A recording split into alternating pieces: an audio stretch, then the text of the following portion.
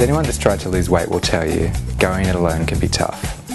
Dieting can be a hit and miss affair, no matter your willpower, and without set goals, it's all too easy to fall back into bad habits.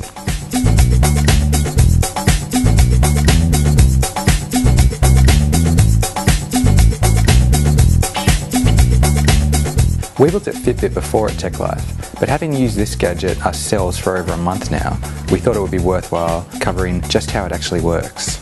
One half of the equation is obviously getting out and about. The tracker unit measures the distance you cover each day, whether you're walking or running. Meanwhile, the Smart Scale charts your weight. Via the website, this information is presented in a compelling, almost game-like fashion, offering achievements, Facebook integration, and so forth. But in our experience, the real benefit of Fitbit is how it calculates the number of calories you burn based on your level of activity.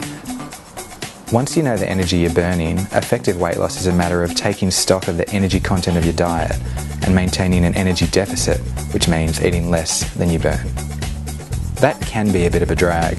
Snack foods and alcohol are high energy sources that many people will have to cut back on. But if you keep at it, you could get results you'll find hard to believe.